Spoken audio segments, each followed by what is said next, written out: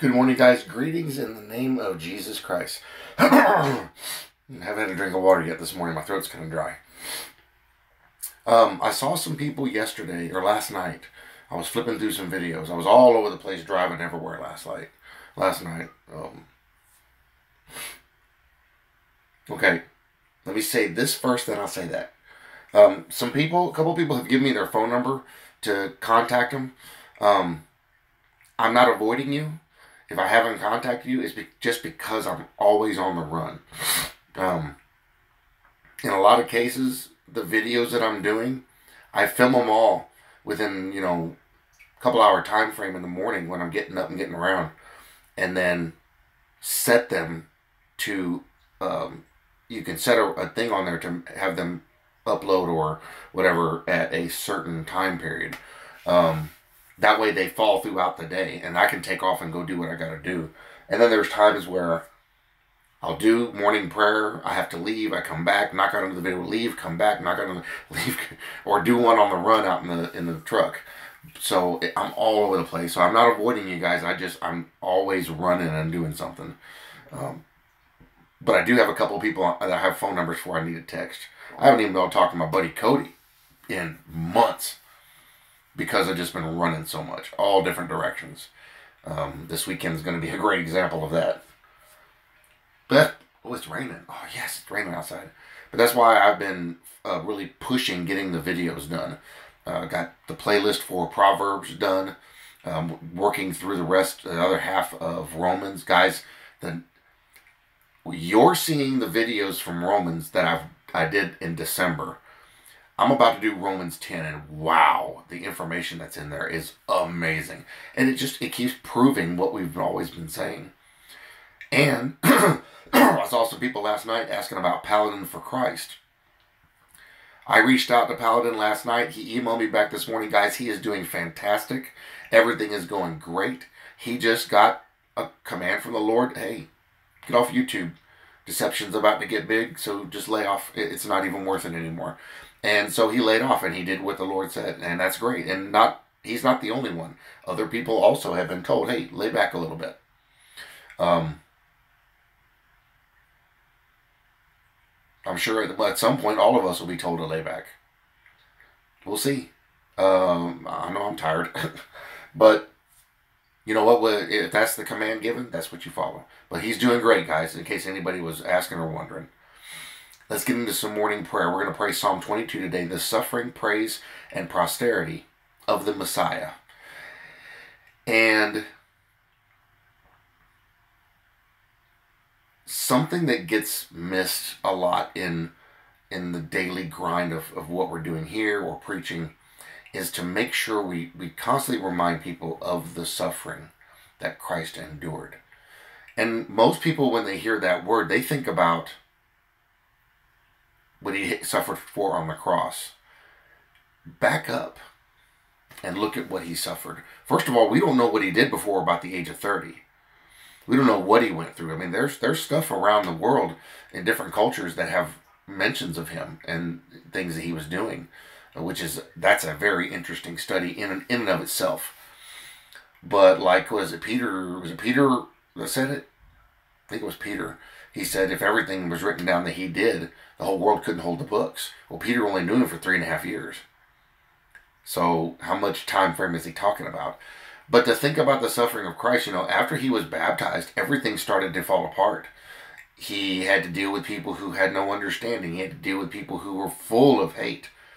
He was sent to the Jews, and they denied him and actually fought him. And he had to witness the depravity that was running across this earth. And plus he was in a physical form that felt pain, felt hunger, felt exhaustion, felt heat. And then it felt sorrow and anger. I mean, he had to go through the whole gamut of stuff that we're born into. He had to endure all that stuff, being a glorified being that doesn't deal with those kinds of things to the degree that I guess we deal with it. And he had to suffer through that. And then stress, knowing what was coming. And then crucifixion.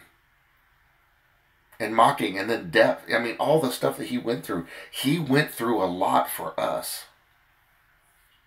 And it should get you here in the heart. If you're close to him and have a relationship for him, that should bother you. I know when my friends are suffering, it bothers me. I don't like to see that. My Lord suffered, and that bothers me. And like, I can't get through the story without breaking up. Because it bothered, because it means something. It's important what he did for us on that cross. And at the point that he was about to die, and you can see in the first verse in this psalm, the point he was about to die, the Holy Spirit left him. Because when he was baptized, he was given the Holy Spirit. The Holy Spirit left him. And so he had to feel, because the Holy Spirit can't exist where sin is. He was made sin.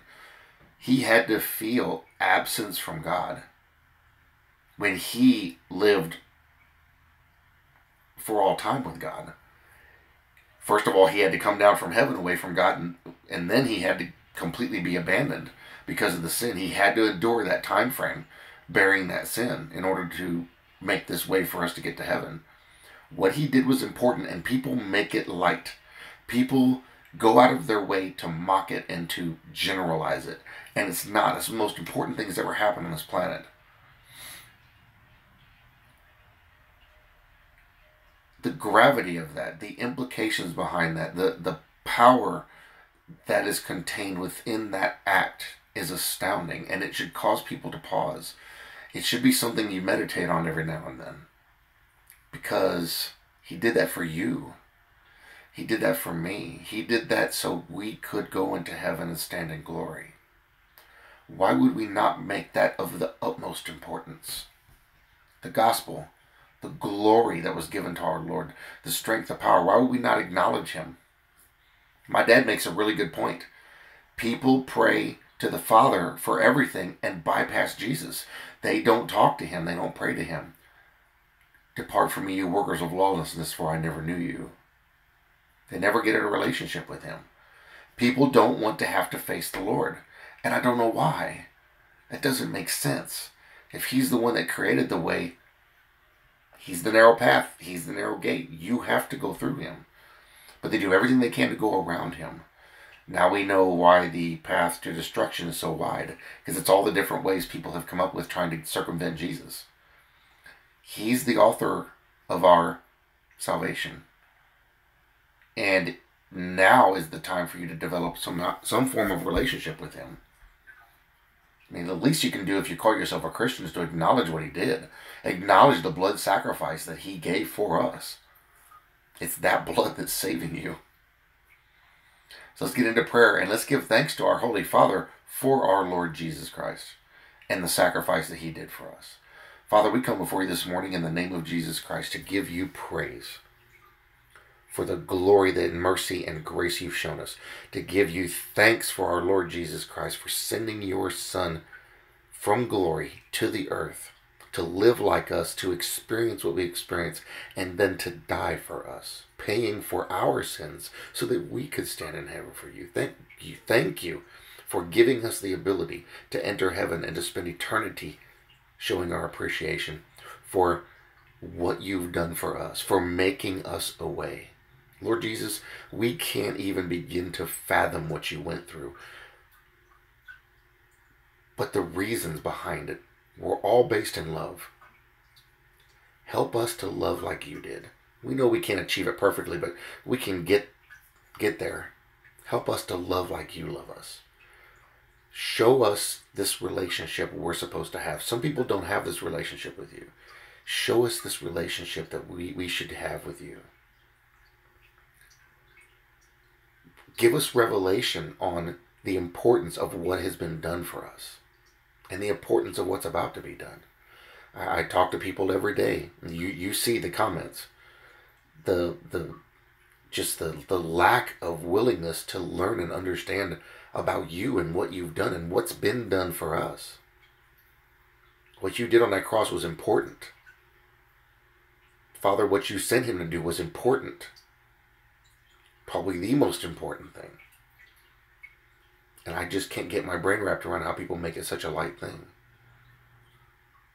Show us truth. Show us mercy. Show us grace. Show us love.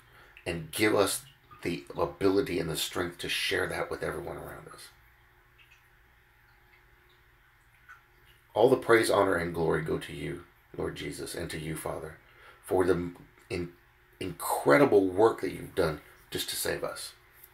Not to mention everything else. Show us the truth. Lead us into truth, that we may share the truth with the world in these final days.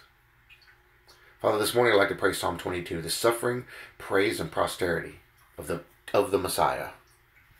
My God, why have you forsaken me? Why are you so far from helping me and from the words of my groaning? Oh my God, I cry in the daytime, but you do not hear, and in the night season, and am not silent. But you are holy, enthroned in the praises of Israel. Our fathers trusted in you. They trusted and you delivered them. They cried to you and were delivered. They trusted in you and were not ashamed.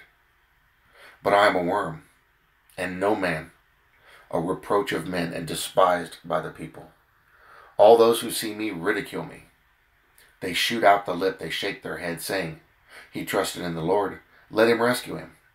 Let him deliver him, since he delights in him. But you are he who took me out of the womb. You made me trust while on my mother's breast. I was cast upon you from birth. From my mother's womb you have been my God. Be not far from me, for trouble is near, for there is none to help. Many bulls have surrounded me. Strong bulls of Bashan have encircled me. They gape at me with their mouths like a raging and roaring lion. I am poured out like water, and all my bones are out of joint. My heart is like wax. It is melted within me. My strength is dried up like a potsherd, and my tongue clings to my jaws. You have brought me to the dust of death. For dogs have surrounded me. The congregation of the wicked has enclosed me. They pierced my hands and my feet. I can count all my bones. They look and stare at me. They divide my garments among them, and for my clothing they cast lots. But you, O Lord, do not be far from me. O my strength, hasten to help me. Deliver me from the sword, my precious life from the power of the dog. Save me from the lion's mouth and from the horns of the wild oxen. You have answered me. I will declare your name to my brethren. In the midst of the assembly I will praise you. You who fear the Lord, praise him. All you descendants of Jacob, glorify him. And fear him, all you offspring of Israel. For he has not despised nor abhorred the affliction of the afflicted, nor has he hidden his face from him. But when he cried to him, he heard. My praise shall be of you in the great assembly. I will pay my vows before those who fear him. The poor shall eat and be satisfied. Those who seek him will praise the Lord. Let your heart live forever. All the ends of the world shall remember and turn to the Lord, and all the families of the nations shall worship before you. For the kingdom is the Lord's, and he rules over the nations. All the prosperous of the earth shall eat and worship. All those who go down to the dust shall bow before him, even he who cannot keep himself alive. A posterity shall serve him. It will be recounted of the Lord to the next generation. They will come and declare his righteousness to a people who will be born, that he has done this. What an amazing psalm, Father. What you have inspired to be written and to be preserved for all this time, for us, for this people, for this time. You have chosen us individually for this time to see this book, these writings, to know the things that we know, to see the things happening in this world that we see happening right now. What an honor. What a privilege to be able to be alive now. All of us could have been alive at any time in the last 2,000 years. You chose us for now. Why? There was a message you wanted delivered in these final moments. You chose us to deliver it. Look at what you've done in your people. Look at what you've done in the body. I am never cease to be amazed. And I look forward to standing before you with all my brothers and sisters, praising you and giving you honor and glorifying you for all eternity. Lord Jesus, it is in your name that I pray, amen. So, when you read this song, you hear Jesus speaking. Even though it's a Psalm of David, you read through it, you hear Jesus speaking. You hear his voice. You hear him saying this prayer. And it ought to hit you. It should cause you to stop and think, to stand in reverence of him and what he's done. His act is 2,000 years old in our time frame. But the power and the ramifications of it are still fresh. If anything, they're fresher now than what they were. I can't express in words how I feel about this. Because, well, if you've seen my testimony video, if you knew everything that happened after that, the last 20 years,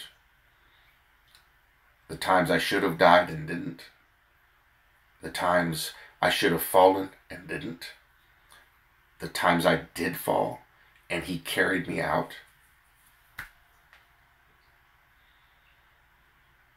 A lot of people have that testimony.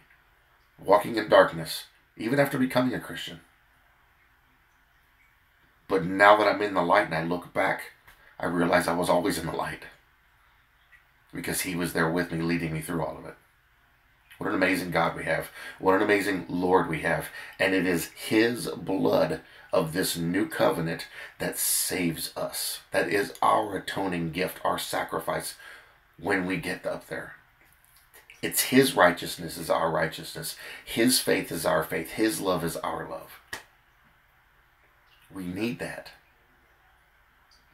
And it saddens me to see all the people that just, yeah, it happened. Yeah, Jesus was a guy.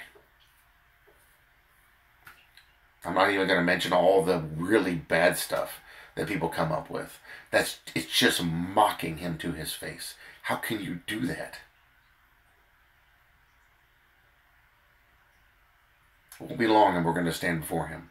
All questions will be answered. All truths will be known. We're all going to be found to be wrong on many points. But the fact is, we know our Lord and we love him and we're waiting for him. And he's coming to rescue us and take us out of here. I don't care what anyone believes. He's coming to rescue his people, his brothers and sisters, his co-heirs, his body, his bride from this world. And I'm looking forward to it. I love you guys. I bless you all in Jesus' name. And I'll see you in the next one.